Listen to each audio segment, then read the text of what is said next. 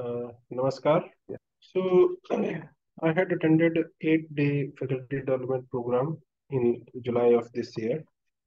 So, after attending that 8-day faculty development program, if I look back now, so I realized that uh, certain changes which I have experienced. One is regarding that I have started taking more care about my own personal health of the body and started going to the playground daily. Then I was having the weight issue. I was overweight. Now, after this UHV course, now what I am observing is that I am able to resist that temptation of overeating. And also, earlier, the screen time on social media was large. Now it has come down. And in addition to that, which others also find that the relationships inside the family and with family members that improves after this UHV training, and that has happened with me also. And if I look at relationships with the managers in my center, I have a technology enabling center in which there are 5 managers. So now that also has improved. Now, on 24th of November, we organized one leadership development program. This leadership development program, for this, we started our preparations around 1 month ago, like 24th of October. So the first task at hand was creation of the database. So database was an important thing. So some database we got from the UHV team, some we had, and some our team members uh, collected. And in this, we were very fortunate that by virtue of the fact that we had organized 8-day faculty development program in which 35 teachers were trained. Out of those 35 teachers, 7 teachers, they continued with the journey of UHV. And when in November we had to organize this leadership development program, so we got volunteers. And those volunteers who were enthusiastically working for the leadership development program. So these volunteers, when initially I got this, got to know that we have to organize leadership development program. So I was a bit worried that it would be too much of work and it would be difficult to handle. But when I now look back, then I realized that it was very easy because we had a very good team in Panjab University and also a very good parallel team at NCC IP, consisting of Jitendra ji, Rajul ji, Ajay Pal ji, Priyadarshini Didi, and other people. So, the workload on individual member was, I would say, very less. So I was talking about the database. So first of all, what we did was we created the database, and then Dinesh ji advised us that we should verify the database also ourselves. So we verified the data also by personally visiting the websites of the universities, checking that whether the email addresses and the phone numbers and the name of the vice chancellor, they are all correct or not. So we found that there are many mistakes and we corrected those mistakes. Thereafter, we categorize the database into first priority, second priority, and third priority. So for the first priority uh, contacts, we sent the email and also the phone call.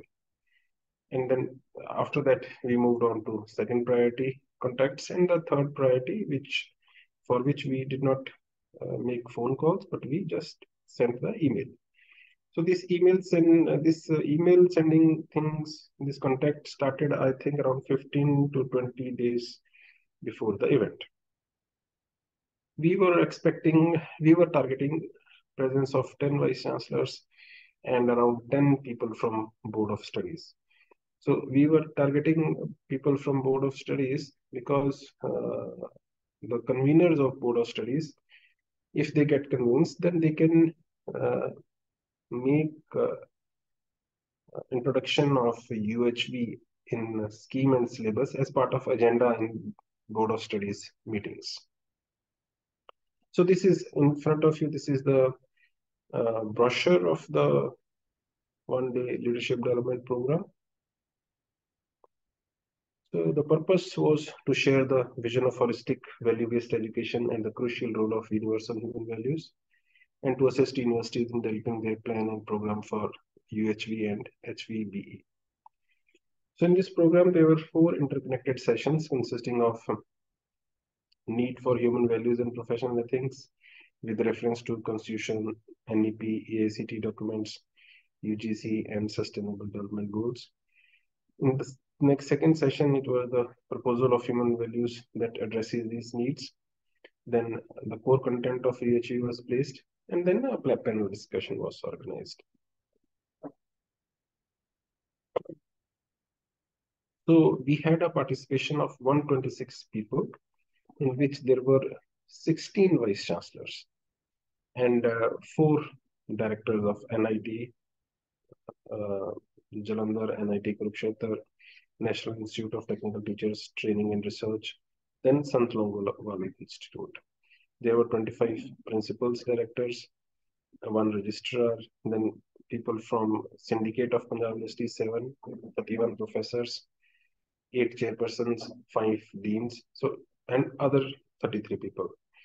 So 16 vice chancellors plus 4 directors, that becomes 20, and then 20 principals and directors, that becomes 45 plus 5 deans, so 50. So 50 people were present in this leadership development program, who play a vital role, pivotal role in deciding what goes into schemes and syllabus and how the institutes run, and they are in the leadership program, leadership roles.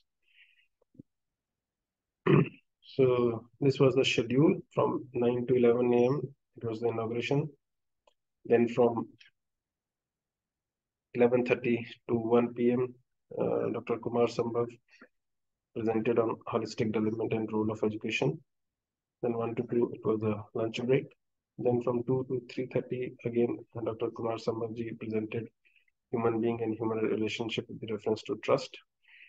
Then from 4 to 6 p.m., there was a panel discussion in which different 8 panelists were there, and they articulated their plan for UHV and their feedback. They gave their feedback. So these are the takeaways from the leadership development program.